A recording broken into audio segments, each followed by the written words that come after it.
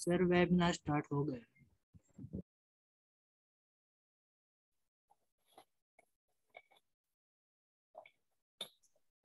Thank you. जैसे ही professor Pankaj join करे उनको राइट्स दे दीजिएगा।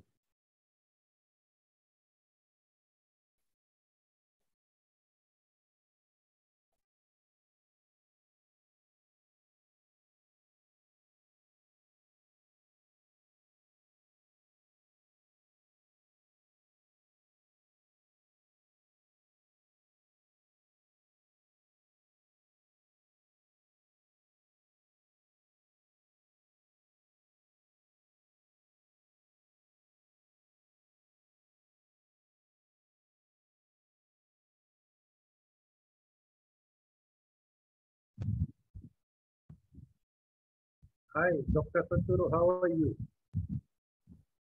I'm very glad to join this, sir. Thank you very much for inviting me, sir.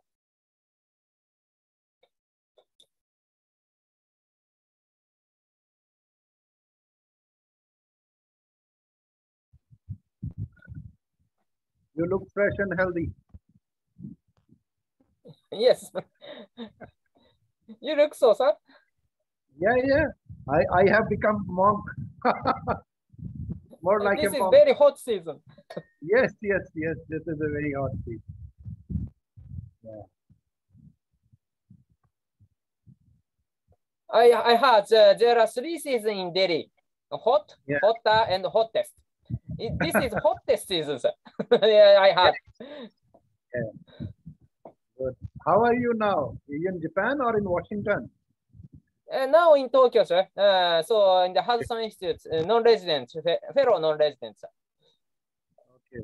So you are opening a new office of Hudson in Tokyo, huh? Hudson Institute. It depends on the Hudson's decision, sir. But anyways, yes, some non-residents are staying.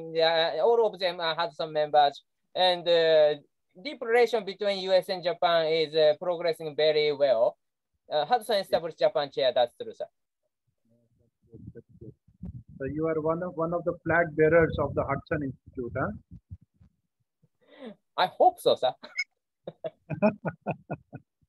No. So you must be missing a lot of ice cream in Washington, D.C. That's true, sir. Indeed true, sir. Because ice cream is completely different between Tokyo and Washington.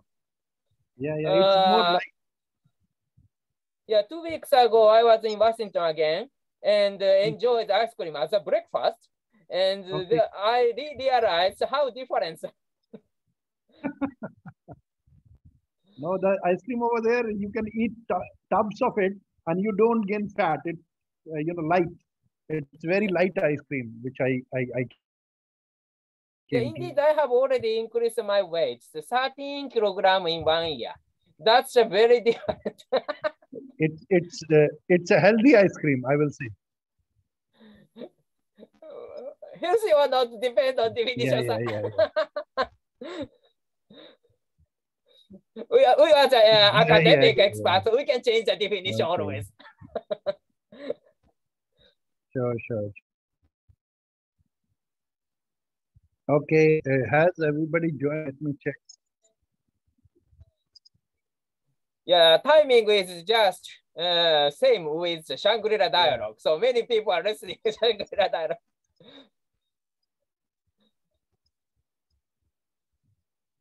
Okay. That's good. I'll ask the center guys if we can start now. Okay. Yes, sir. Femi and Ryan, can we start? Yukti or? I think yes, sir. We can start now.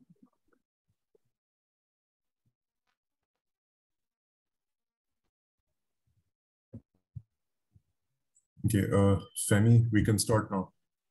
Thank you.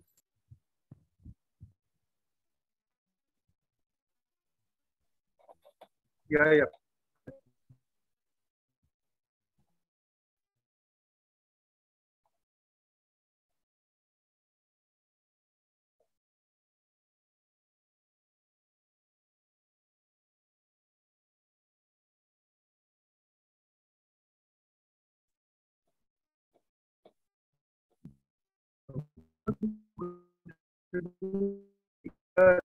then I will speak.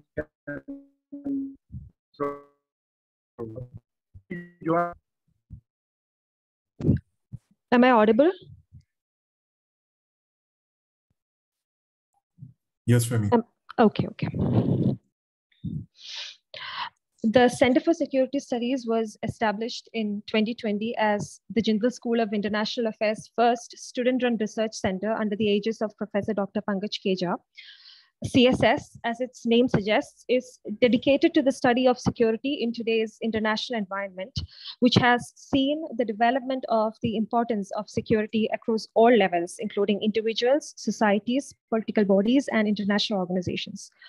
Part of the activities of the center are to regularly hold online lectures through which attendants and student researchers in the field gain first-hand knowledge from experts. Today's session is on India and Japan's strategic partnership, looking into its future and expectations. This year, India and Japan are celebrating 70 years of diplomatic ties. Over the decades, this relationship has matured into one of India's most strategic partnerships, with cooperation across numerous fields, including defense and security. Talking on this very important topic, we have with us today Dr. Satoru Nagao, who is a non-resident fellow at Hudson Institute based in Tokyo, Japan. Dr. Nagao's primary research area is US, Japan, India security cooperation. He was awarded his Ph.D. by Gakushuin University in 2011 for his thesis, India's Military Strategy, the first such research thesis on this topic in Japan. Gakushuin University is a premier institution from which members of the Japanese Imperial Family have also graduated. Thank you. Thank you so much.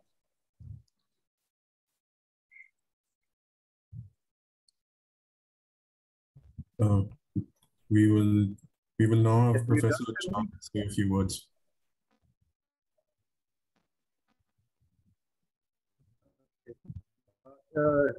Thank you, Ram. Thank you.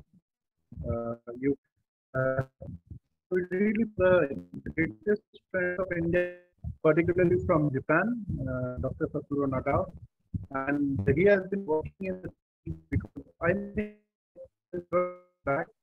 I think I'm not wrong, in Hyderabad, not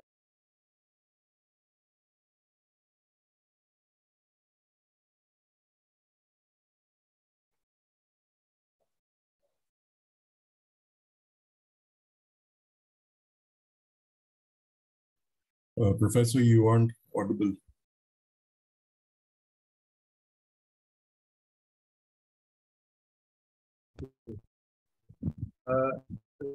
he speaks to Satoru's, Dr. Satoru, it's very profound and it has been very helpful progressing India towards Japan.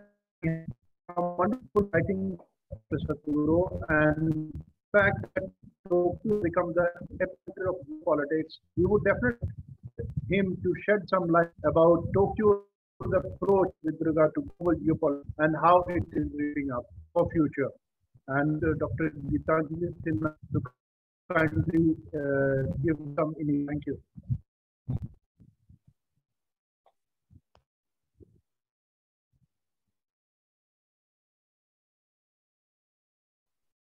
Thank you, Professor. Gitanjali ma'am, the floor is yours. Firstly, I'd like to thank the Center for Security Studies, and I'd like to thank Jindal School of International Affairs for inviting me to moderate the session. I'd also like to thank Professor Jha for giving me the opportunity to be a part of this August gathering, and also the young students in here. Having said that, I'd also like to thank Dr. Nagao for joining us today, sir. And let's begin on that. So in the 2000s decade, it marked a major change in the international relations between India and Japan, as it led to the global partnership in the 21st century in 2002. This was followed by India-Japan partnership in a new Asian era, which was basically the strategic orientation of India and Japan global partnership in 2005. 2007 marked another major change when former Prime Minister Shinzo Abe gave his iconic speech, The Conference of Two Seas, in the Indian Parliament, and highlighted Japan's broader Asia concept, focusing on the Indian Ocean and the Pacific Ocean. Here onwards, we could see that there was only growth between India and Japan, whether it was the Quad or the 2015 Special Strategic and Global Partnership for peace and prosperity of the Indo-Pacific region and the world. They set the stage for stronger strategic relations between India and Japan.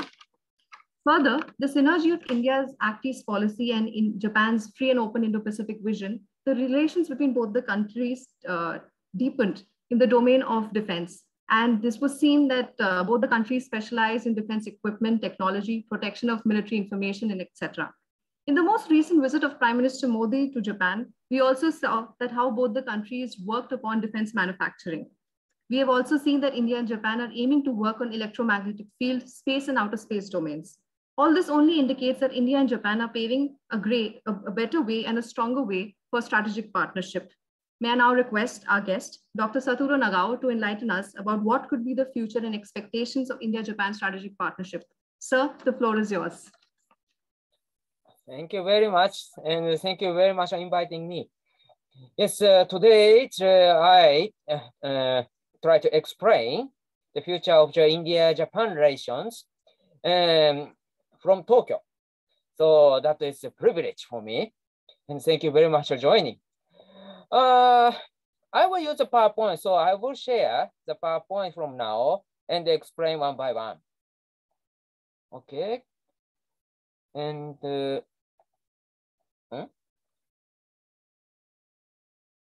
okay, wait seconds.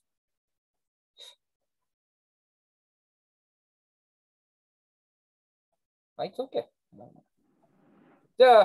This is not slideshow, but maybe you can see the how to control. Okay. Anyway, you can see the display, so you can understand, I think. Yes, yeah, thank you. Indo-Japanese strategic partners, future and expectation. That is the title. The organizer set up, and I try to explain about this title. This is very good title. But indeed, when we check the India-Japan relation, yes, everyone say, this is 70 years. Wow, good.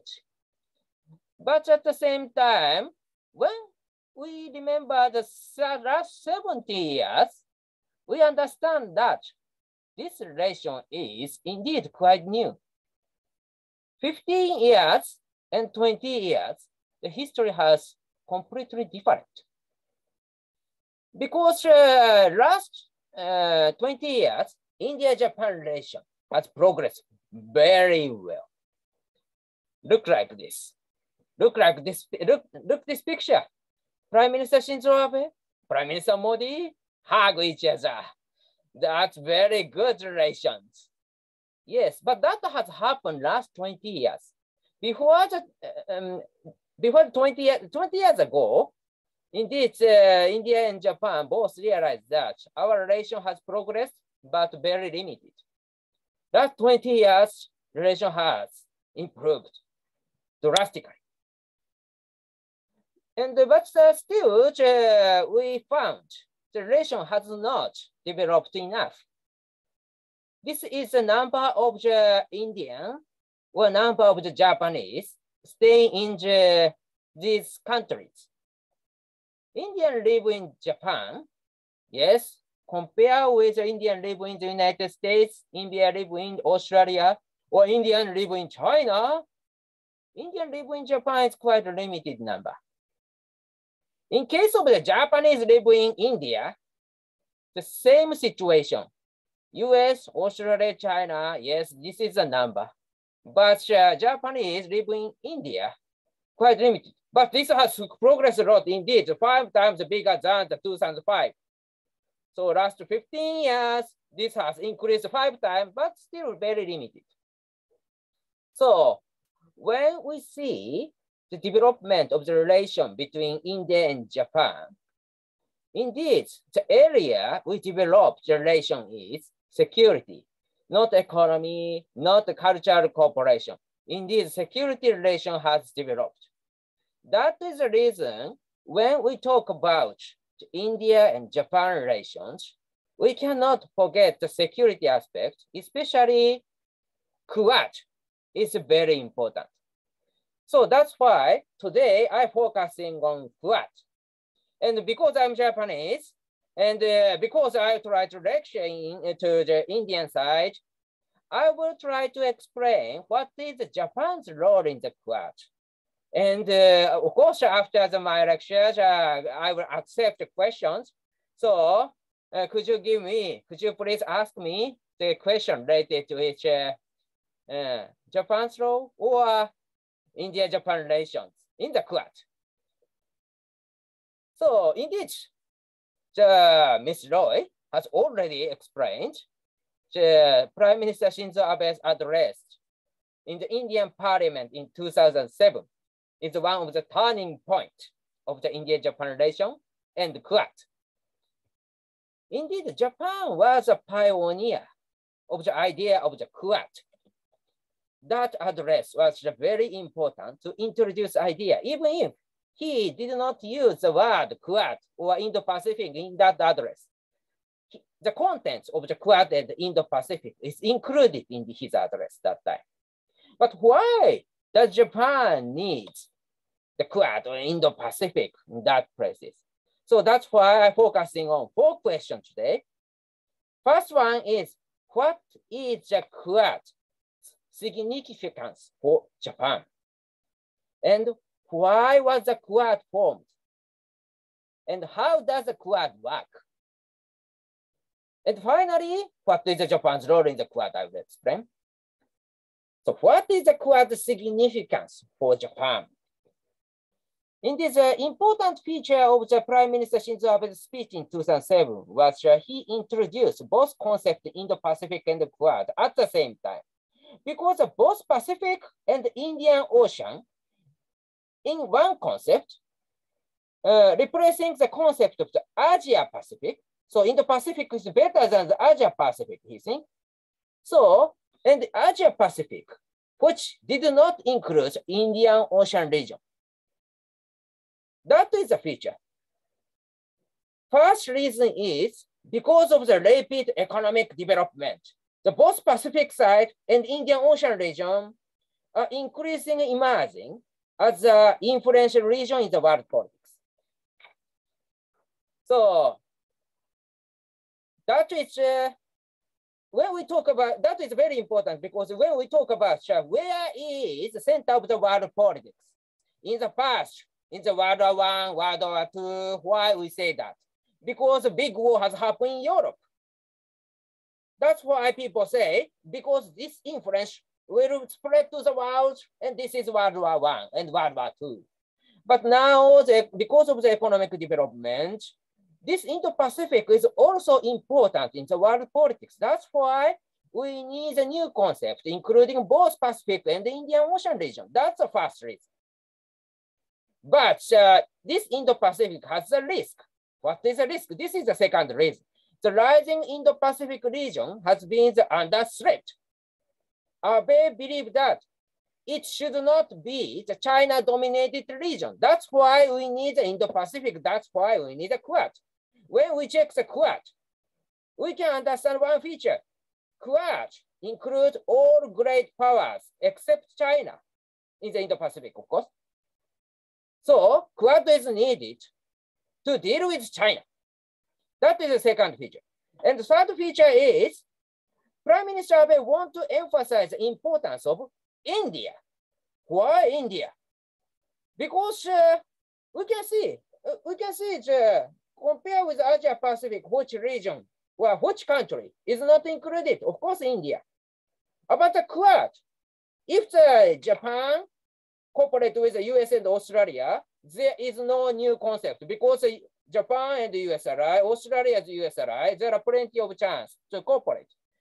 But Japan was a pioneer of the Quad because India is a newcomer. We need India. That's why Quad is needed. So indeed, Japan emphasis the Quad means that Japan needs India. That is the third feature. So rising region and to deal with China, to prevent China-dominated region. And to do this, we need India. That's Quad and the Indo-Pacific. That kind of idea introduced by Prime Minister Abe, and that is formed by Japan's new policy toward India. So this Quad is very important. So, but why Japan so focusing on the Indo-Pacific and the Quad, and why Japan focusing on India? Indeed, from the security situation, China's activity has escalated in this region. That is main concern for Japan, main security concern for Japan, to promote this relation. Indeed, see around Japan, you can see this map.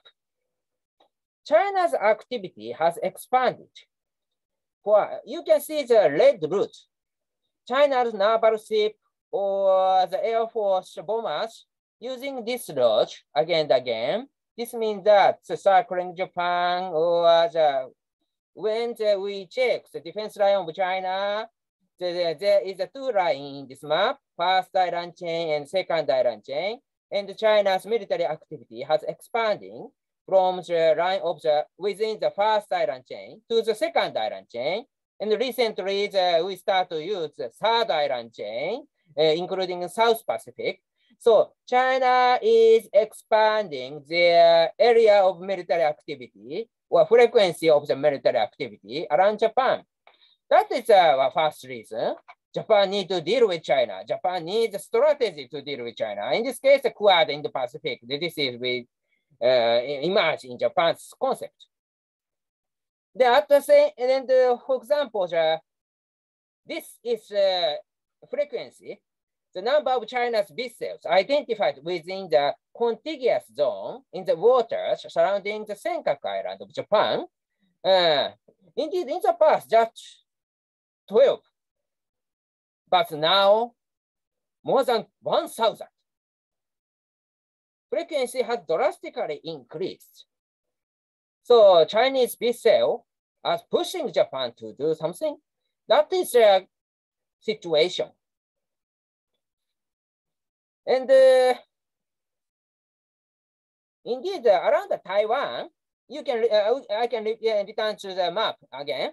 You can see that Taiwan is located between Japan and the Philippines, and in front of China's main coastal cities.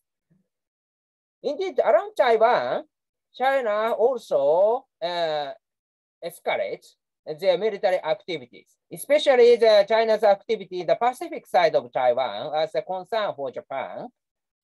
And because if China permanently stay in the Pacific side of Taiwan, it is impossible for Japan or United States to support Taiwan if China invade Taiwan.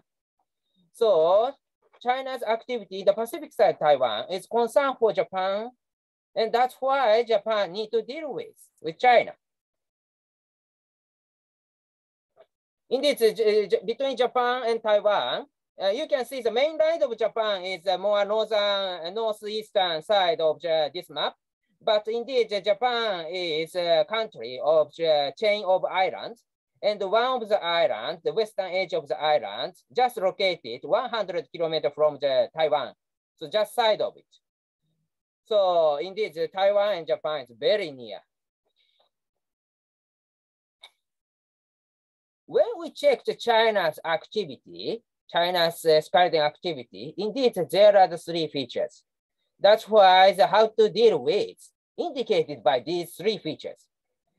The first feature of the note is China's repeated disregard of the current international law. For example, in the East China Sea, the sea around Senkaku Island of Japan, China did not claim the Senkaku Island before 1971. This attitude has changed. In 1971, when the Senkaku Island in 1971, China find some information. There is resources, the sea around the Senkaku Island. But at the same time, the Senkaku Island in the strategic location to pressure Taiwan. and have, of course, these resources is the oil reserves that China needs because they are developing very fast economically and they need more resources to develop. So that's why the resources or the strategic locations, these are the reasons China changed the attitude towards Senkaku Island. But in this case, before the 1971, China did not claim the Senkaku Island as their island. This means that when we check the legal background of the China's claim, China ignore the international law and start to claim this area as their territory. So from this situation, China is ignoring the current international law, the rule-based order. And this feature is the same in the South China Sea or in the China border area indeed. That's why this is one of the features of the China's claim. China is expanding claim and ignoring the rule-based order. Second feature is that China's territorial expansion is timing. Timing. What kind of timing? Indeed, China is exploit the situation whenever it finds the power vacuum. For example, in the South China Sea, in 1950s, China occupied half of the Paracel Island. Just after France withdrew the Indo-China Peninsula, including Vietnam, Cambodia, Laos, this area. So when they find the military balance has changed and the power vacuum they found, they try to take. That is a pattern in 1950s, but this pattern has repeated in 1970s. When US withdrew from Vietnam, China occupied another half of the Paracel Island. In 1980s, when Soviet troops reduced the number in Vietnam, China occupied the Spratly Island, indeed 6 features of the Spratly Islands. And in 1990s, when US withdrew from Philippines, China occupies the Mischief Reef. So every time they find a power vacuum created by the changing military balance, they steal it. So we can compare the Russia and China. The Russia's military operation is when they find a chance, they use the military. It looks like they are burglar. But compared with Russia, China is safe. China is safe. When find someone do not take, they try to steal it. That is the pattern of China's territorial expansion. So now why China is expanding their territory? Indeed, last decade, according to CIPRI, the think tank in Sweden, they calculate the military expenditure. The last decade, 2011 to 2020, China increased their military expenditure 76%. Compared with the 76%, US decreased 10%. Decreased their military expenditure 10%. And another country, for example, India, of course, India increased 34%, and Australia 33%. Japan increased only 2.4%. That kind of the situation creates one kind of the power vacuum. China can exploit it. So China is expanding their territory in many sides of the China. For example, the comparison of the China's activity in the Sierra Senkaku Island, you can see this map, but you can see the same feature in the India-China border. This is the number of China's incursion in the India-China border. In 2011, nearly 230 times, China tried to enter the Indian side of the India-China border, but now 663. So that's why I overlap the two figures. China's activities here around Senkaku and China's incursion in the India-China border area. Look at this. You can see 2012 and 2019, China increased the number. And indeed, from the 2011 to 2019, yes, China is increasing their number. They escalate the situation. So they are finding the power vacuum. Because of the military balance has changed, they are exploiting it. That's the second feature of the China's military activity. And the third one is indeed the China's military activities combined with military and non-military. So non-military area is also important when we check the China's activity. For example, the infrastructure project. Infrastructure project, China create a huge depot to take the Hambantota port in Sri Lanka. Because China's interest rate is very high, and when Sri Lanka understands they cannot pay, China did not extend the deadline.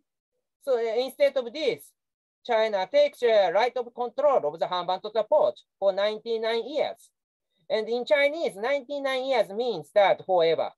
In the other language, different, but 99 years in Chinese means that forever. So that's why this is very serious and important. China's infrastructure project is not a kind project. This is a project only for China. And economic control is also, because the country depends on the China's market too heavily. When something happens, China can impose economic sanction against other countries to expand their influence and territory. That is a method China has done in many places.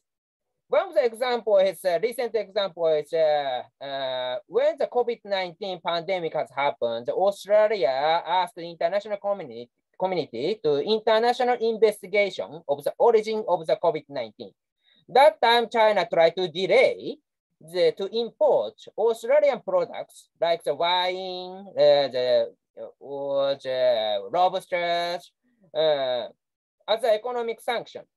Of course, this is not a legal economic sanction, but China tried to harass it because Australia depends on Chinese market. That is China's influence. So this third feature is supporting role to expand China's influence. So firstly, China. So first feature is China ignored current international law. Second feature is using the power vacuum militarily. And thirdly, the non-military purpose is supporting role to expand their military influence. So when we see this kind of the China's expansion, what should we do? Will be the matter. In this case, how does the Quad work? Will be the question. So my simple answer is we should do the opposite what China wants. That's the answer. So third feature, if there is three features, if there is three features, all of three, we need to push back. Firstly is respecting rule-based order. Is of course we should do.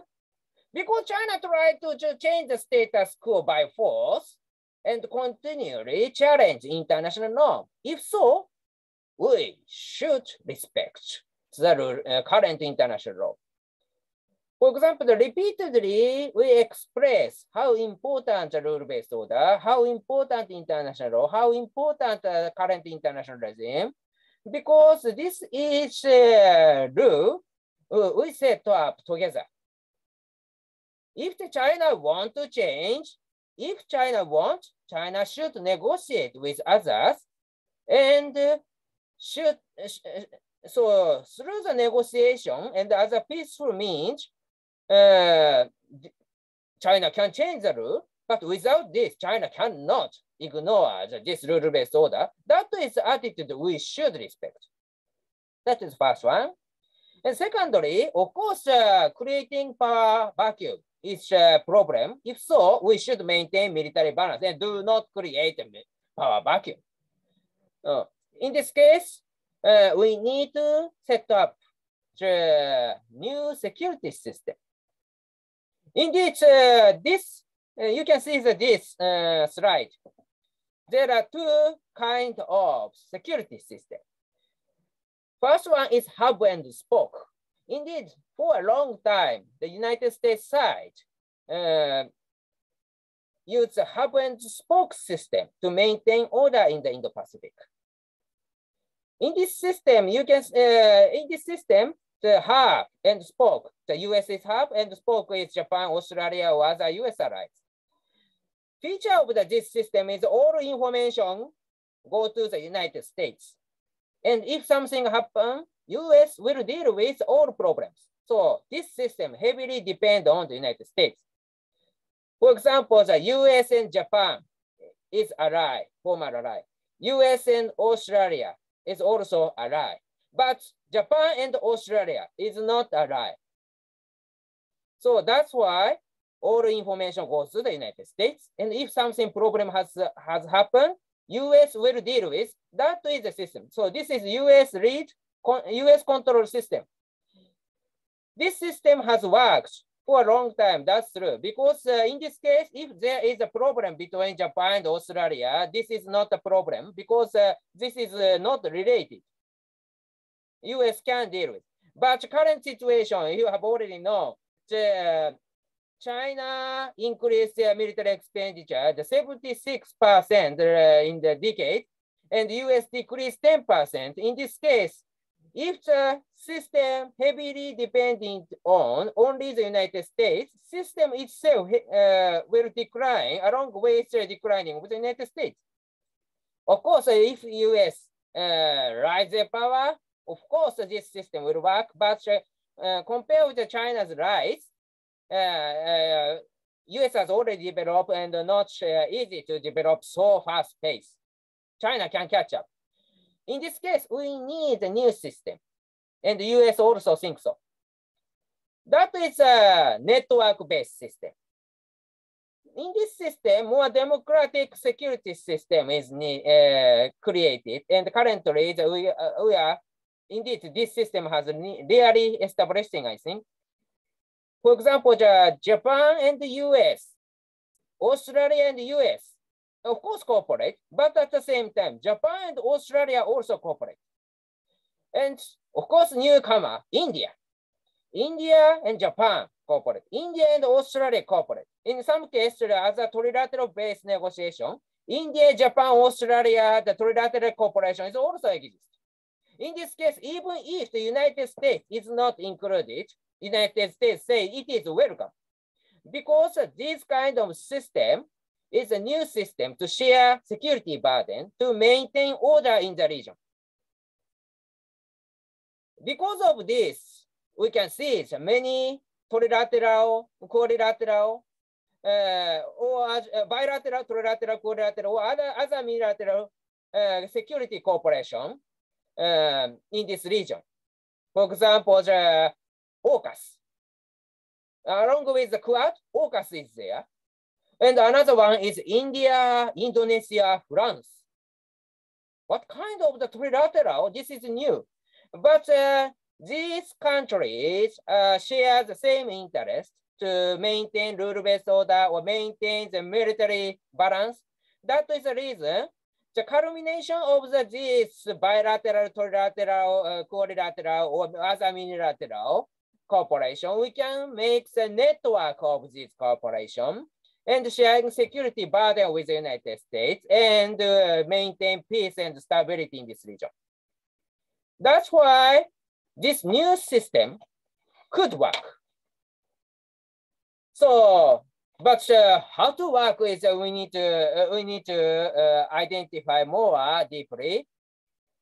Indeed, in this system, Quad is a very important system, important unilateral cooperation to maintain military balance with China.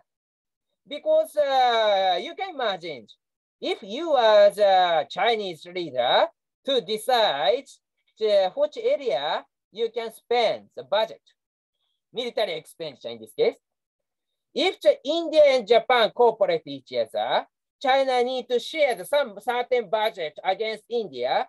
But if China spends certain amount of the budget against India, China cannot spend the same amount of budget against Japan.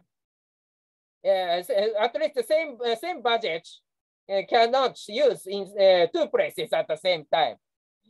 So if India and Japan cooperate, China needs to divide their budget in two sides.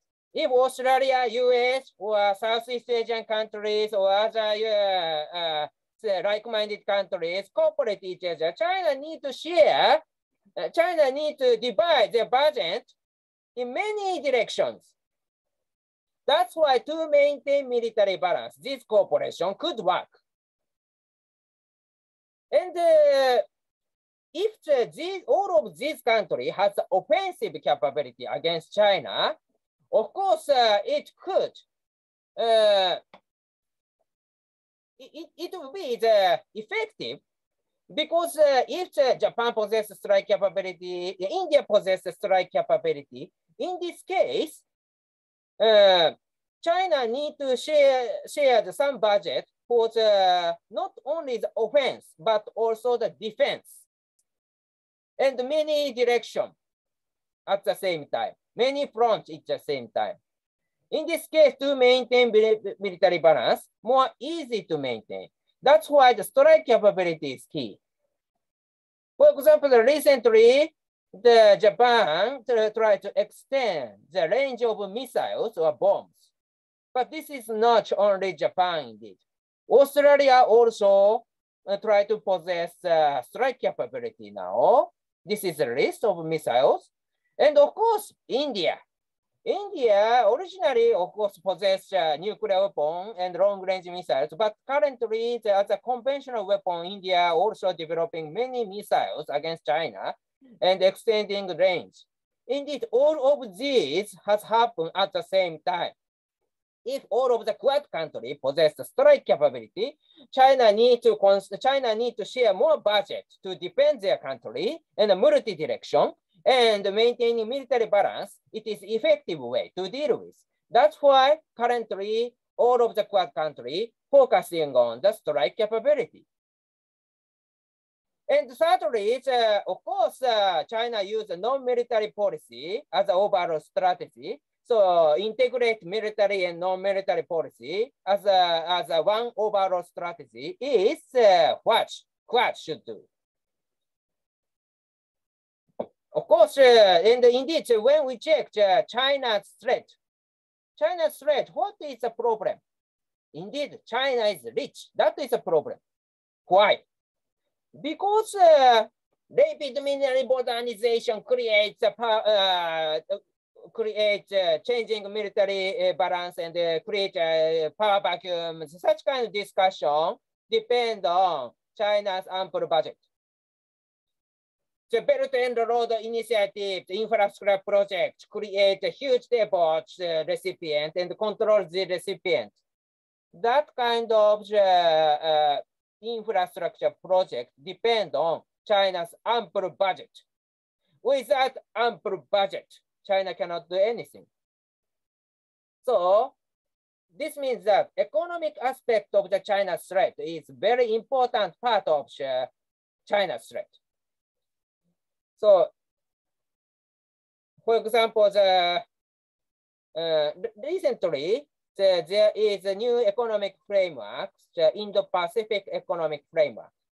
Well, in the past, we talk about TPP, Trans-Pacific Partnership. Why? These are the very important way to deal with China because they try to create alternative market with China, simply reducing income of China.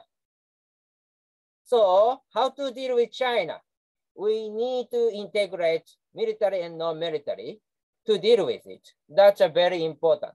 Recently, the economic security is also important. Do not depend on supply chain on China, or at least diversifying the risk. And decoupling was very popular word during the Trump administration in the United States, and now still people use this word because try to reduce China's income or try to escape from the Chinese market. If the US try to impose a strong economic sanction against China to reduce the China's income, in this case, the other countries should not depend on Chinese market. That's why the decoupling is effective way. So if Quad country can create the Indo-Pacific economic framework, and indeed this Indo-Pacific economic framework, including all of the Quad countries, and it is first time the all Quad country agreed to establish something, the economic framework. So that is a part of the Quad project. Even if the Quad meeting, they do not talk, but indeed, same places in Tokyo, they agreed this month. So what is Japan's role? It's from now, I should explain. And I have already spent much time, but maybe I'll continue and I should end the short, this one at the short time. But okay, firstly, respecting rules-based order is very important. And in case of Japan, for example, the June 2017, August 2021, Japan repeatedly expressed their support to India. It's one of the way to the respecting rules-based order. In 2017 or 2021, 20, what happened? First one is Doklam incident. Second one is Galwan incident. Every time India faced threat of China, that time, Japanese ambassador to India expressed, we will not support changing the status quo by force. This statement is clearly indicates China in this case, because now India hasn't tried to change the status quo by force. This is supporting the remarks. Recently, Russia's invasion against Ukraine is clearly violate this situation. That's why such kind of the statement looks weak view from now. But that age, this kind of the remark is relatively strong. That kind of public statement is relatively strong. And Japan was the first one to support India in the 2007. And so, how important rules-based order, or how to punish if the country violates this, is important to maintain the rule-based order now. That's why this is very important. And Japan is seeking this. And maintaining military balance. Maintaining military balance is also important part. You have already seen Japan try to possess limited strike capability, even if the Japan's defense policy is defensive defense. It is new change. This year, Japan will publish a new national security strategy, which is the most important strategic document. And the last one was 2030. So Japan need to publish new one because 2030 is too old. But at the same time, in this document, Japan clearly indicate we will possess a strike capability. That is a very big change because view from the last 70 years, Japan tried to maintain the defensive defense strategy as a defense strategy. But this time, this is offensive defense. So, of course, this is limited strike capability, just a supporting role for the defensive defense strategy. But if Japan has a strike capability, China need to deal with it. That's why this is a very important change. And role of the strike capability, I have already explained it when I explained the Quad. But at the same time, Japan will increase the collaboration with other allies, including India. For example, in case of the India-Japan cooperation, indeed, Japan's cooperation with India or Japan cooperation with the partner in the Indian Ocean region indicated by the one example. Indeed, the area of the Japan's maritime self-defense force area of the activity of the Japan maritime self-defense force has expanded, especially in the Indian Ocean. Since 2001, Japan has deployed the Japanese maritime self-defense force to support US operation in Afghanistan or the anti-piracy measures. But indeed, this kind of activity is not only the cooperation with the US alone, because US operation against Afghanistan, in Afghanistan against Taliban is a coalition movement with other coalition partners.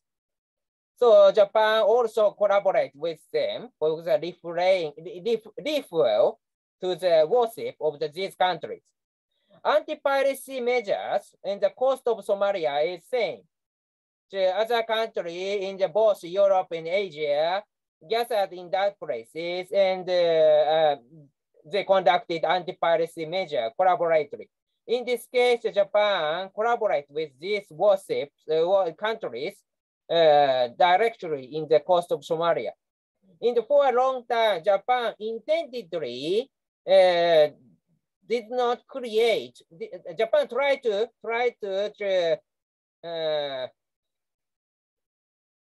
simply said, last 70 years, United States is only partner for Japan, only ally for Japan. Because if Japan cooperate with other country, because of the countries around Japan or United States worry about Japan's future or Japan's potential as a rival against the United States, it will create something the risk for Japan. So Japan intendedly do not cooperate with other country is policy, was a policy. But when Japan cooperate with the United States in the Indian Ocean, automatically Japan need to cooperate with the coalition partners, and one by one, Japan's cooperation has expanding since 2001. And when the Japanese naval ship need to go to the Indian Ocean, they need to go through the East China Sea, South China Sea, and the Bay of Bengal or the Arabian Sea. So at that time, these warships called at the port in many countries, including ASEAN countries or the Sri Lanka, the South Asian countries, or Middle East also. So Japan is expanding, promoting the defense cooperation with these countries. So Japan's deployment in the Indian Ocean indicates that Japan is expanding their cooperation with other countries. That is a new, quite new security policy for Japan. And every year, this is promoting. And Russia's aggression to Ukraine push Japan to do more, especially the Japan decided to donate the non-lethal weapons to the Ukraine. And this is new move because even if the non-lethal weapons, for a long time, Japan hesitated to export arms to the other countries, especially the countries is under the conflict. So, but this has really happened now. This means that Japan can do the same to the other country like Taiwan or the Southeast Asia or India. If something has happened and Japan feel this is interest of Japan. So this is Japan has expanding the area of the activity, not only the geographical area, but also method itself. And of course, by using this donating weapon, exporting weapon, Japan is enhancing defense capability of the regional countries, especially the Southeast Asia. Now, the Vietnam, Philippines, Indonesia, Malaysia, Sri Lanka receives Japan's weapon. And indeed, with India trains defense force in these countries. For example, the Vietnam, for example, Malaysia, their air force depends on the training of the Indian Air Force. Or so that's why indeed this is also the cooperation between India and Japan. They have done bilaterally, but purpose is same, I think. So this is also Japan's role to maintain military balance with China. Japan enhanced capability. At the same time, Japan tried to enhance the capability of the other country and enhance the cooperation with Japan and the other country, many other countries. That is a new trend to maintain military balance in this region. And third one is non-military contribution. Of course, non-military cooperation, Japan has been relatively big. Japan takes a relatively big role because the infrastructure project, or especially the collaboration with India, Japan has started the infrastructure project in Andaman Nicobar Island, which is just side of the Malacca Strait. This is a route for China to deploy the submarine from China, from Hainan Island.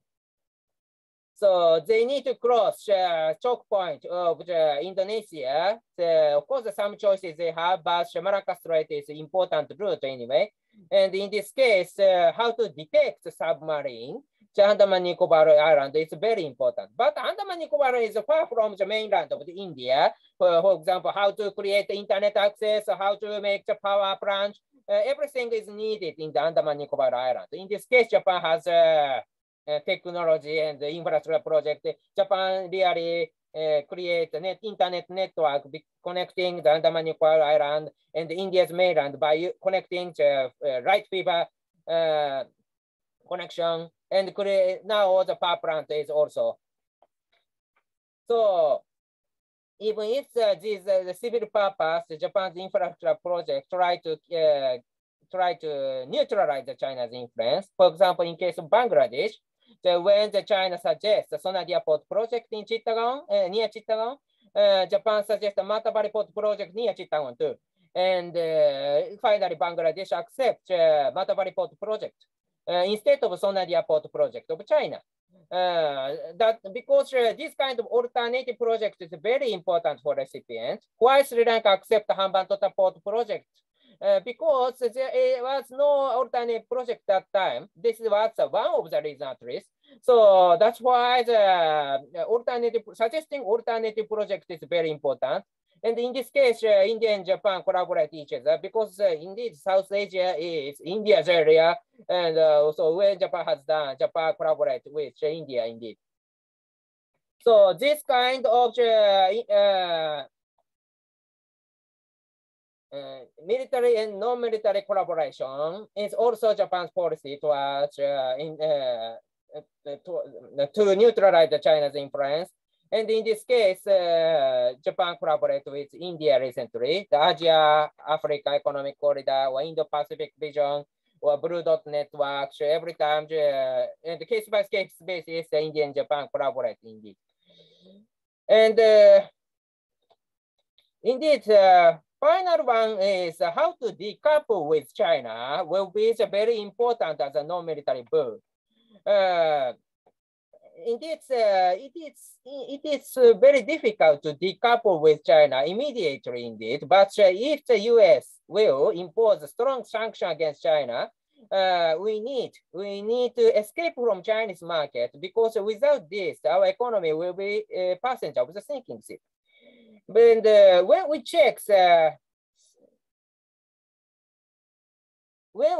the number of the Japanese living in China, indeed, this has decreased very drastically, nearly 28% since 2012. So Japan tried to reduce this one.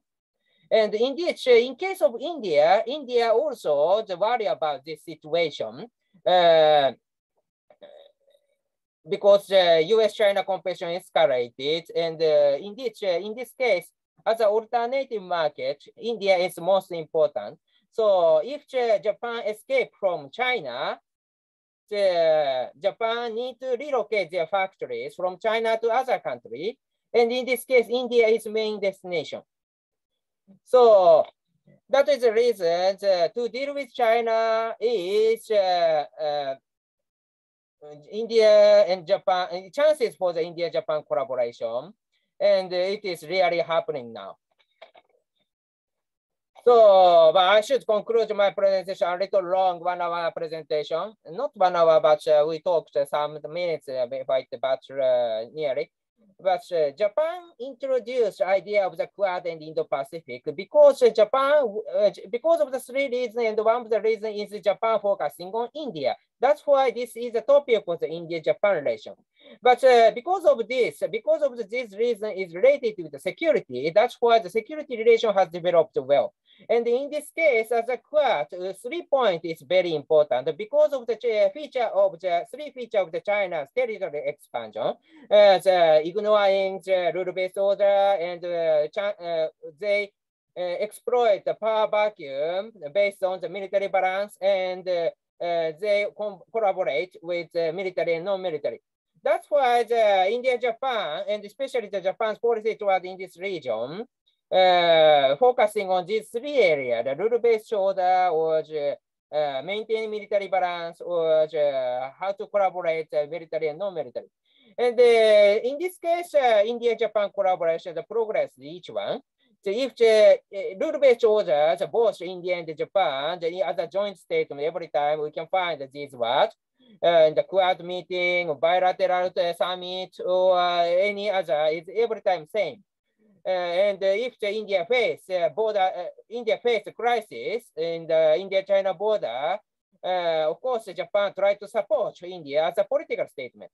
And maintain military balance, collaboration create a situation. China need to divide their defense budget in at least two directions. And military and non-military collaboration, the infrastructure project, or creating the new market like IPEF, Indo-Pacific Economic Framework, India, Japan, and collaborate. That is the current situation. So now, what is the problem is we need to promote more. It's a matter for us, and now is the time to do that. That's my presentation. A little long, but thank you very much for listening.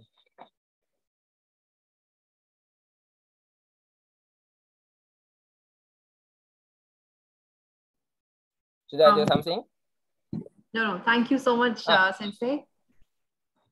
Thank you so much for this wonderful presentation. And I guess I have two questions, and then we'll open the floor for questions. And we've already told all the participants to type out their questions in the chat box. Ryan Yukti will be reading out the questions for you. Let me start with my question. So this is on something which you would really like. This is on defense relations. So the question that I'm asking you is, we are seeing an upward movement in the defense relations between India and Japan. Japan has been finding ways to increase and re-establish itself as a defense power globally. Today, especially keeping in mind China's behavior, how does Japan plan to increase its self-defense forces with regard to the issue that Japan is facing a steadily declining population? And what do you think would be Japan's plan to move ahead? And can India do anything to help Japan in this domain? That's my first question. With regard to my second question, the question is on the Senkaku Islands and the Kuril Islands. So the Senkaku Islands and the Kuril Islands, Japan is inevitably facing a two-front aggression from its neighbors. Do you feel Japan will be garnering support from the Quad members? Also, if you think Japan will be garnering support from the Quad members, how can India help Japan in the Senkaku Islands and the Kuril Islands disputes? These are the first two questions from me, and then I'm sure Ryan and Yukti will be taking it forward. Okay, you are moderator in this case, I understand. So that's why this is the privilege of the moderator, I understand. Okay, first one is, yes, Japan is declining because of the population is declining. That kind of discussion is indeed true. But at the same time, small population do not mean the small national power. If we succeed to use robot, indeed, how to deal with the aging society is a big matter in Japan. And in case of the supply of the soldiers, indeed, this is a big matter. Indeed, for university teachers, how to get the student is also matter. But for the armed forces, how to get the soldiers is a big matter. So, but yes, it is impossible. For example, the Japan Maritime Self-Defense Force, which is Navy. Navy need to deploy soldiers in the Indian Ocean region. This is far from Japan, but they have families. They want to return to Japan. How to do it? That's big problem currently. But if so, simply said, we need to reduce the work itself if they find, but at the same time, we need to reduce the number of crew of each warship is another answer. And recently, Japan started to change to accept many ladies to the armed forces because indeed, this is well related with, of course, rising the social status of the ladies, but at the same time, number is shrink. That's also the fact. So when we talk with the self-defense force, they think Japan can deal with this problem at least the next decade or 2 decades. If we accept ladies or more elderly soldiers and robots, they said. But in the future, it will be the more serious problem. And that time, what should we do will be the matter. There is a possibility Japan will accept foreign nationals as mercenaries like France. Of course, that it will be the one of the option. Well, some of the experts pointed out, we also use the private military companies to deal with this. That's also another option, but it will happen, I think, but not just now. It's the current situation. And another one is Japan is facing many threats at the same time. Can Japan contribute to the Quad is a question. Because Russia is now the threat, North Korea is a threat, and China is threat. And Japan needs to support Taiwan. Japan needs to support, Japan needs to take some heavy role. Japan needs to take. That kind of situation. Can Japan contribute to Quad well? It's a matter. That's true. But at the same time, automatically, Japan can contribute to this situation because Japan decided to increase their defense budget nearly double. Currently, Japan's defense budget is 1.4% of the GDP. It depends on how to calculate, but so politically, Japanese government for a long time, Japanese government say our defense budget is less than the 1% of the GDP. But when the calculation is based on the NATO type, the 1.4 is 1.4%. Japan's defense budget has already entered in this area. But Japan will increase this 1.4% of the GDP GDP to the 2% of the GDP. Japan's defense budget will increase drastically from 1.4% of GDP to 2%. I think so within 5 years, that is one of the goals Japan will say. So that's why we face a problem, that's true, but we try to catch up, that's also true.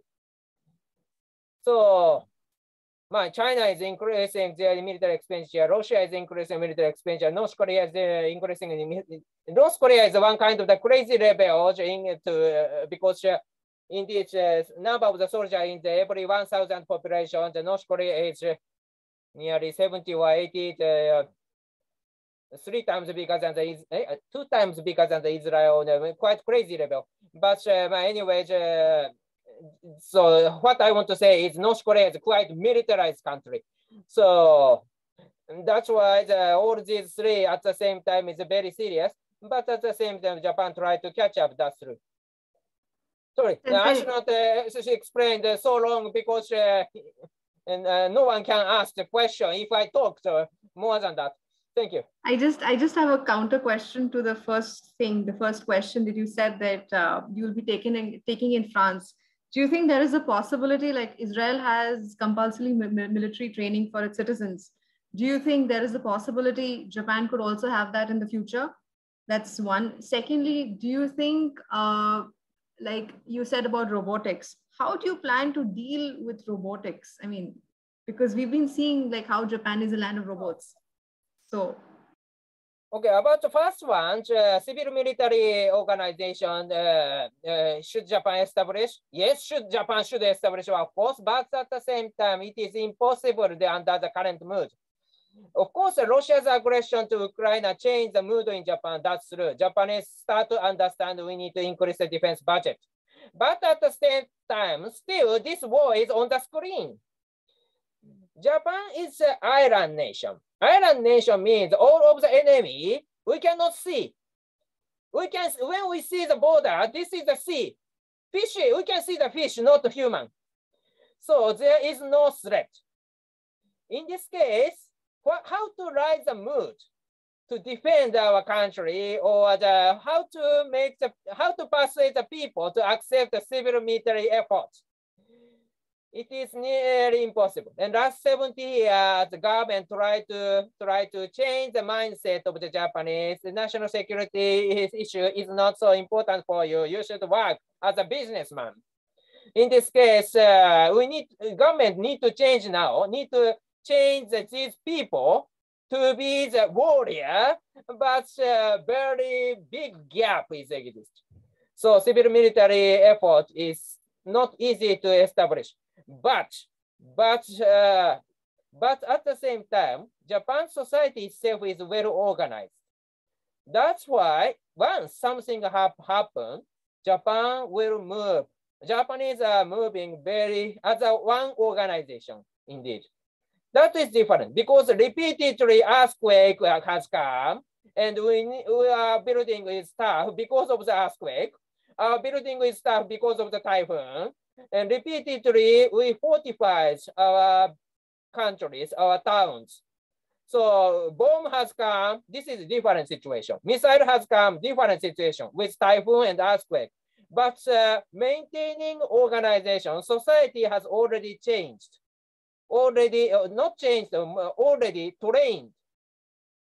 That's why if Japan is weak, other countries think. That's not true.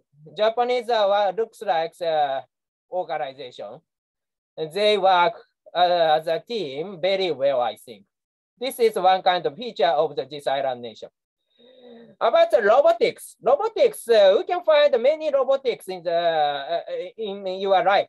For example, one of the examples is smartphone. Now we can connect with the internet anytime. So knowledge is not matter. We can check the smartphone and find the knowledge. This is one kind of the robotics. It looks like the teacher is teaching just side of your pocket. Or you can find smartphone, like something like that. So what has changed along with this equipment anytime, and everything is robotics. So when we call this robot, it looks like maybe it's supporting robot like the Star Wars or something. But this is not only the robot. Every machine are robot. So it is possible. What kind of image? For example, the number of the crew to control the one warship was 100, now 50. This is robotics. By using this system, we can use the number of the people we need to work the society or work the military organization. That could happen because automatically that will happen, but we need to accelerate this move. That is situation Japan is facing. And in case of India, India has plenty of the human resources. In this case, no need to hurry. In case of India, India should develop their robots themselves, but indeed, demand in the society is a little minimum. So, just in case of India, India needs a robot to enhance the capability. In case of Japan, Japan needs a robot to fill the gap of the declining population. Created by declining population. That's a difference. But yes, that is more serious in Japan. Okay, I should reply other questions. And you could go ahead. Yukti, you could go ahead with the questions, please. Yes, I will do that. Thank you, ma'am. Thank you so much for the presentation, Dr. Nagao. So the first question that we have from the question Q&A box is by Dhanishri. And she's asking that since the Indo-Pacific region has gained significant attention and the role of Quad has been highlighted repeatedly, what role do the small island nations play for Quad as a whole and for Japan specifically? Especially, is this talk about South Pacific? Yes, sir, South Pacific and also the other Yeah. islands. Indeed, the South Pacific is the area Japan was occupied in the past, that's true, and we know this area very well. But at the same time, when Japan expanded influence that South Pacific, the relation with Australia has deteriorated very fast, and relation with the United States deteriorated very fast. And that was one of the reasons US and Australia and Japan entered the World War II. So this area is very sensitive area for Japan. So after the World War II, Japan tried to support them because of the people-people connection. Indeed, many island people are Japan-oriented during Japan's occupation in this area, and the human-human connection is very deep. For example, the president Nakamura Nakamura was the president in the Palau, but this name of Nakamura is Japanese family name. So indeed, a very strong connection with them. So that's why even if after the World War II, Japan tried to support this island economically. And Australia allowed Japan to do that, and in this case, very cordial relation with them. Now China tried to intervene in this area, and because this is one kind of the repeated history, but Japan and China have changed. Japan is the Australian side, and China tried to enter, looks like an empire of Japan. So that's why Japan collaborated with Australia to support this island. That's at the same time, view from Japan, indeed, this is suicide for Chinese. Because if China expand influence the South Pacific, it will create a very serious situation for the US and Australia, and Quad cooperation will strange because of the motivation lies in the US and Australia. So if so, the view from Japan, yes, Japan can support this island, but at the same time, Japan do not need to neutralize China's influence so strongly in the South Pacific, because more the China expand the influence, the more the US and Australia come to support Japan. So of course, Japan will contribute to support Australia's role in this region, but indeed, this is beneficial for Japan in strategically. Okay, thank you so much for that answering that question. The next questions that do you mind, Doctor, that I say the questions one by one and then you can answer them together, or do you want me to say one question at a time? Yeah, as you wish. Okay. So Professor Jha has asked 3 questions, so we'll just take them at first and then I'll read out the rest of the questions. So the first question that he asks is, which areas and critical technologies does Japan feel that could lead to Quad partnership and feasible solutions? The second question sir is asking is, what is your opinion about formation of Quad Eyes network? Is it similar to Five Eyes network? And the last question is, India has recently signed logistics support agreement with Vietnam. Do you think that a trilateral relation between India, Vietnam, and Japan is actually feasible? Yes, about the critical technology. Yes, which area is a priority itself is the topic of how to deal with the critical technology or supply chain of the critical technology. Because when we start talk about the critical technology, Japan understands that we did not know what happened in Japan. Because one word, critical technology, how critical, we need to define. Technology itself, when we check the technology, everything is technology. For example, only one small part is technology, but big parts is also technology. And but big parts including the small parts, of course. So which one is critical? When we talk about the big one, of course, the big one is critical, but big one include the small one means that all of the small one is critical too.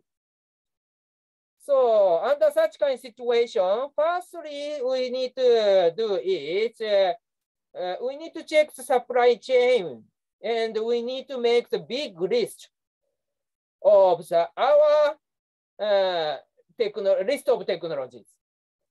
That has, and this is nearly impossible. It will create one kind of space. Even if the company who produce big parts did not know which parts came from which country.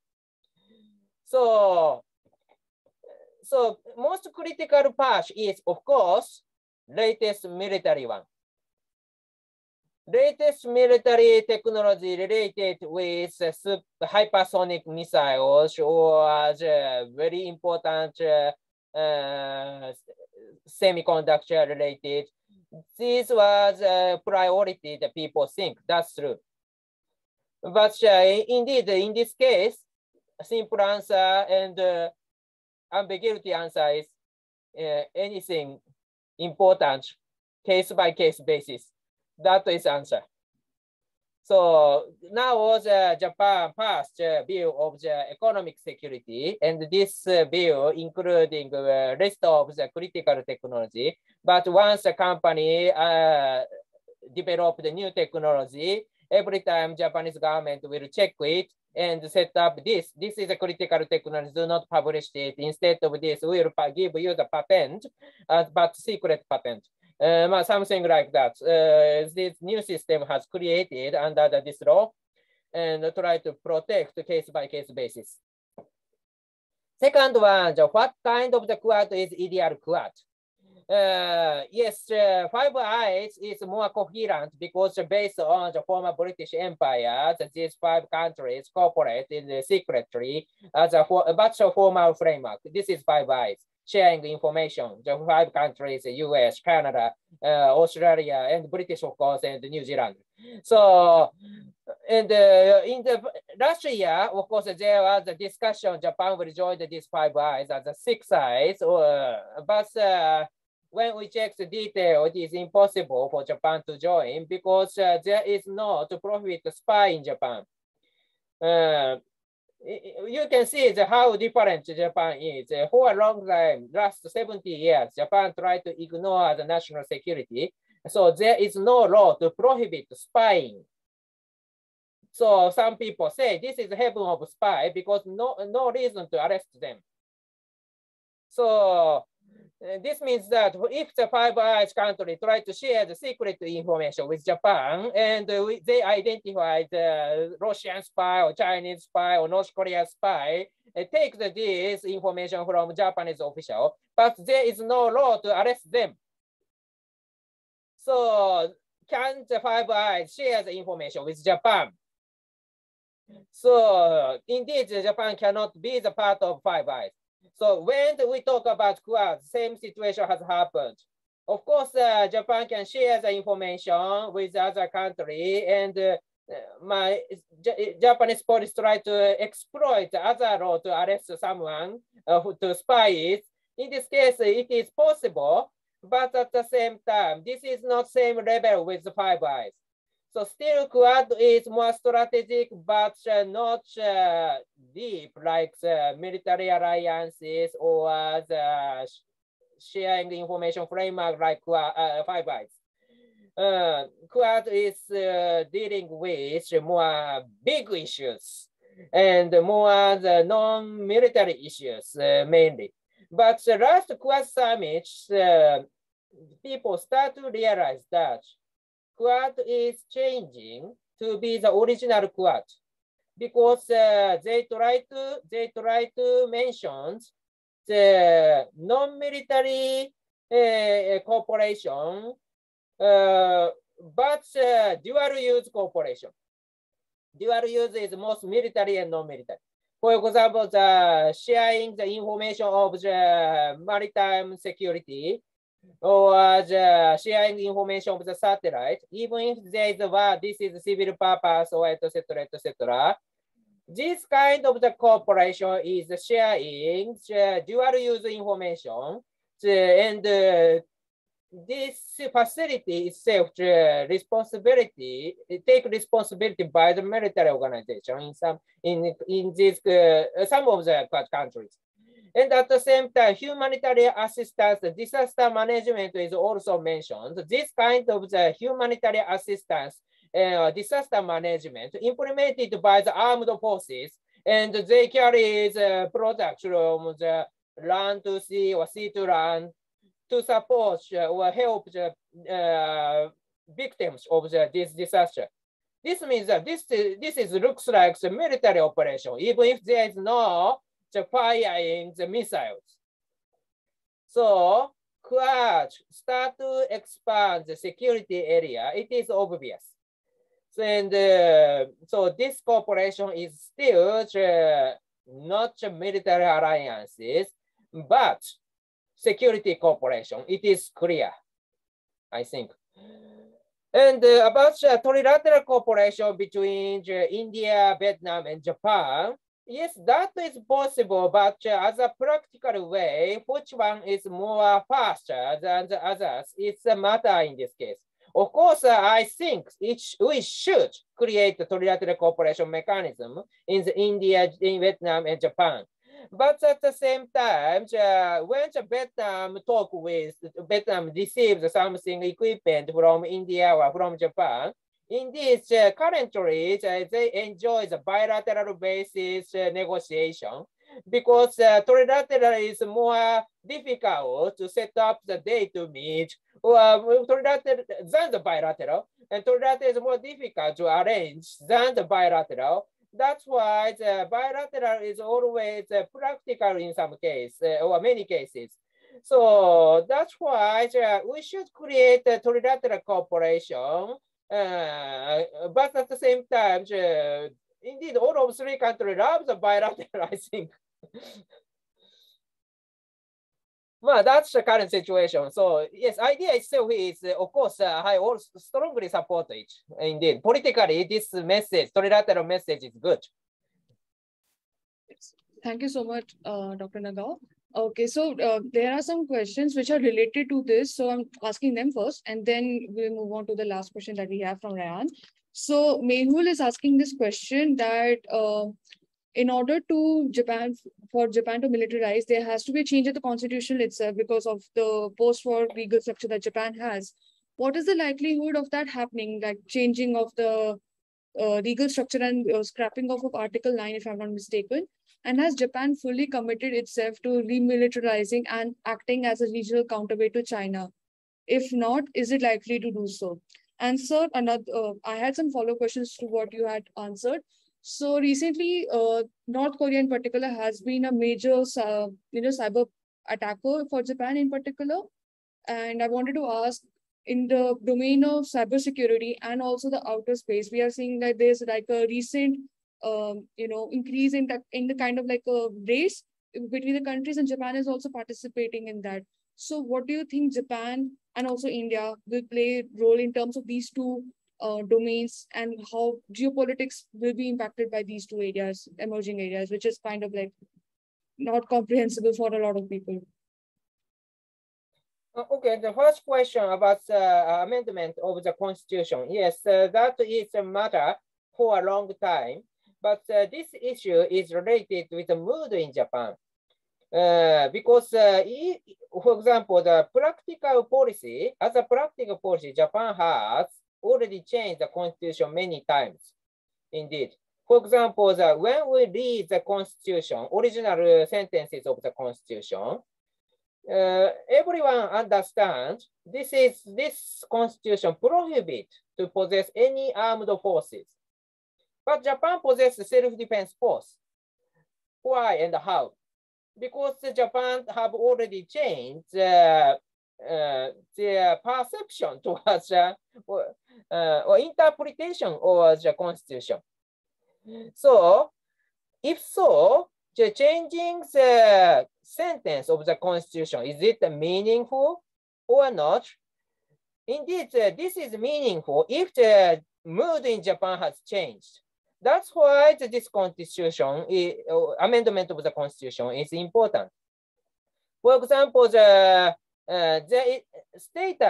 social status of the Japanese self-defense force members, soldiers, has changed if there is a clear written sentences.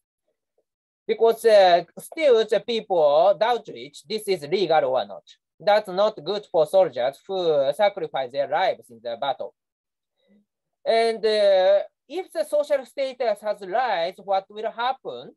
That is another matter. So that is the issue of the amendment of the Constitution. So amendment of the Constitution itself is not create something new. But if Japanese public opinion accept to amend the Constitution, this means that mood in Japan has changed. That is the reason this amendment of the Constitution is one kind of the parameter to understand Japan. So, that's my answer. And another question, North Korea's cyber attack to Japan was a cyber security cooperation between India and Japan. This is very important and really progressed. Even if the Quad, they mentioned it, and the bilateral summit, of course, they mentioned it. Cyber security is a big matter. Because cyber security is North Korea is very strong because their infrastructure do not depend on the internet, but our infrastructure depends on internet. So because they are very old, that's why that kind of situation has happened. But at the same time, indeed, about the cyber security, it is a little difficult to understand the capability of the cyber security. Of course, UK think tank IISS ranked some country is good and some country is bad, and as a rank, they try to do that. This is an important calculation. There important challenge to solve this. But at the same time, cyber security, why small country has advantage, small country like North Korea, or the recently the COVID-19 pandemic, the capability of the Vietnam has attracted because Vietnam has identified the pandemic before the world realized it, and people think because of their skill of the computer. Of course, Vietnam refuse to admit it, but it is true. So it is true that many media think, at least.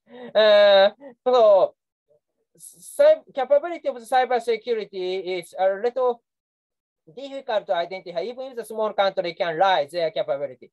And Japan tried to support ASEAN country, and India tried to cooperate with ASEAN, the cyber security area, and India and Japan has cooperated the cyber security area. So that's why the cyber security cooperation is really possible. And how is very difficult because in case of cyber security, the most important problem is who takes charge. Indeed. For example, the company has deal with sensitive technology, but these companies, computer controlled by company, government cannot intervene this inside of the company. Government cannot control the company itself because in case of the cyber security, if inside of the company should take charge. Military force cannot control each companies because they do not have the right to control it. They cannot control the business itself. This as an area of the company should take charge. So even if the other country try to attack these companies, the defense force cannot intervene the situation. In this case, the companies should defend themselves. So in the democratic countries, legal system is important. When talk about the cyber security, every time problem is who takes charge. In the governmental organization, of course, the security force or the cyber security force of the police or etc., can take charge, but civil sector, we cannot intervene. But but weak point, if the attacker found, this is area of the breach of the defense line of the cybersecurity. So that's why this is very difficult. So controversial area. So cybersecurity cooperation is possible, but how to protect is very difficult indeed. Well, okay, I should solve this. Yeah. It's okay. Okay, so Ryan and Smriti have asked similar questions. I'm mixing them. So they ask, what is Japan's response to within the Quad structure and also outside of it regarding the increasing alliance between Russia and China, and also what do you think other Asian countries which are neutral like India and who are more pro-US or more pro-Western countries in Asia should respond to this increasing partnership between the two giants? Due from the maintaining, respecting rule-based order, of course, we should cooperate, but at the same time, each country has its interest. And in case of Japan, we have the four big wars with Russia, and we know the Russian soldiers war crime against Japanese in the past. That's why when the war has started in Ukraine and the news of the war crime in the city around Kyiv or other cities we remember what happened against Japan. That's why Japan's stance is very clear, Japan's stand with Ukraine. But in case of India, India did not share the border with Russia. That's why India is completely different in this case. That's understandable indeed. How to deter China and Russia? This is a very important priority for both of India and Japan. In this case, we should not allow the country to change the status quo by force by ignoring rule-based order. That's very important. That's why Japan tried to persuade India in the past, but with the US and the European ally, that's true. But at the same time, now Japan start to understand how different between India and Japan and start to accept the opinion of India or other Southeast Asian country or countries in the Middle East also. So Japan tried to adjust and Japan tried to mend the situation currently. For example, what is the problem is, of course, how to deter Russia is a problem, how to deter China is a problem. Not deteriorating relation with Southeast Asia or India or Middle East. This is not a situation we want to create. So indeed, we can understand each other in this case, and it will create a bright future for us. Because only short time that I need to point out one thing. Russia, militarily Russia is strong, but economically Russia is poor. China, militarily strong, but economically they are strong too. So in the long run, China will be the big issue. China will be the more bigger issue. China will expand influence to Russia in the future, and China will be the only big matter for us.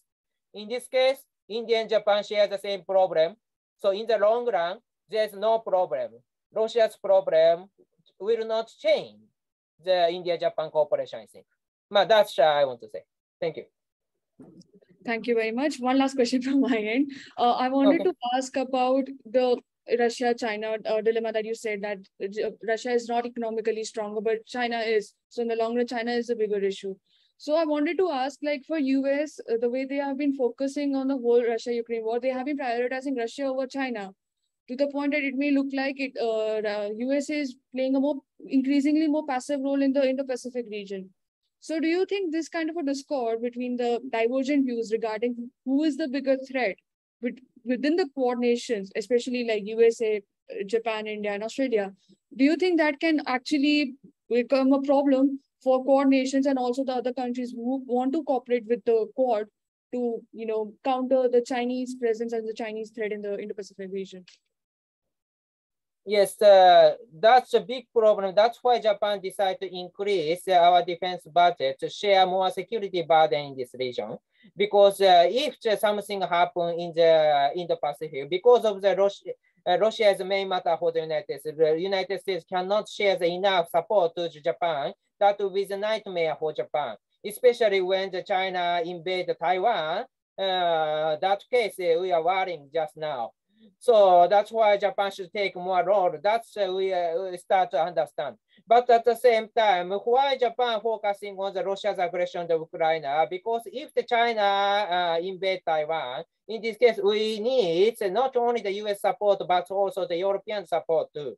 Because if the European buy the Chinese weapons or the supplies weapon parts to the China, our enemy will be big. So that case, we ask the European to stop the cooperation with China because we cooperate with Europe in the Ukraine issue. That is our deal, I think. So if NATO expands to the East Asia, it will be welcome. NATO side will not accept it, I think. But anyway, Kishida will join the NATO summit next week. That because Japan tried to persuade the Europeans to cooperate, counter China strategy, that's true. But at the same time, in the future, China and Russia will be one we expect because Russia needs China now. And because the semiconductor supply, without supply from China, Russia cannot make the semiconductor. This means that Russia cannot produce weapons now. So Russia needs China. China is only main buyer for the Russia's product now. So this means that in the future, China will control everything. And under such kind of situation, anyway, Japan needs to face all of the three. China and China's former ally North Korea and China control Russia. It is unavoidable, at least next near future. And if China and Russia will separate in the future, that will be welcome for Japan. But from current situation, we need to expect, we need to fight with them. This is destiny and Japan's location. We cannot escape. Indeed, but one more thing I need to say. Last 2,000 years, only country to occupy Japan was the United States. China tried to do, Russia tried to do, every time Japan won. So Japan I think Japan still have the confidence to deal with all of the three enemies at the same time, indeed. Right. The history has been in favor of Japan. That is true with the Russo-Japanese War and Sino-Japanese War. So let's hope it stays like that for Japan. Ma'am, you can take over. Thank you so much, Dr. Nagao. Thank you so much. Thank you, Dr. Nagao, so much. On behalf of the Center for Security Studies at the Jindal School of International Affairs, we would like to thank you for this wonderful talk, rather insightful talk. The fact that you focused about rule-based order, the need for Quad to be a unilateral organization so as to balance the military, balance China's military issues, and also talk about how we need to work together in order to tackle China in the future is something we all are facing at the moment. And I mean, the way you suggested things seem very interesting. Also, thank you so much for taking in all the questions and taking in, I would say, futuristic questions in a very nice way. So thank you so much for your time, and we hope you come again for other events which we organize in the future. Thank you and have a good day. Thank you so much. Thank you so much, listening. A little long explanation, I think. Thank you so much. Thank you. Thank you so much, Dr. Nagao. Can you please everyone stay for a second? We just take a screenshot and then we can, thank you so much. Just 1 second. All right. All right. 1, 2, 3. All right. Thank you. Thank you so much. Thank you so much. Thank you so much. Thank you, sir. Jai Hind. Jai Hind. Thank you. どうもありがとうございました。